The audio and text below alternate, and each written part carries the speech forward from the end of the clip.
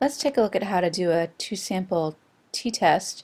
We'll use the Bounty and generic paper towel data that's already in our calculators in List 1 and List 2 from the notes in class.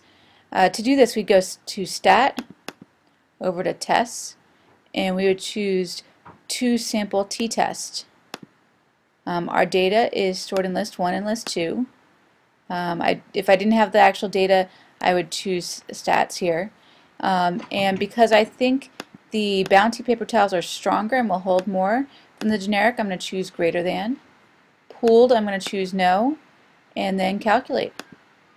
So our test statistic value is about 17.6. Our p-value is essentially 0. Notice our degrees of freedom here is 57. This is actually different than what we would have if we were to use the conservative 29. But even with these results, this is still statistically significant.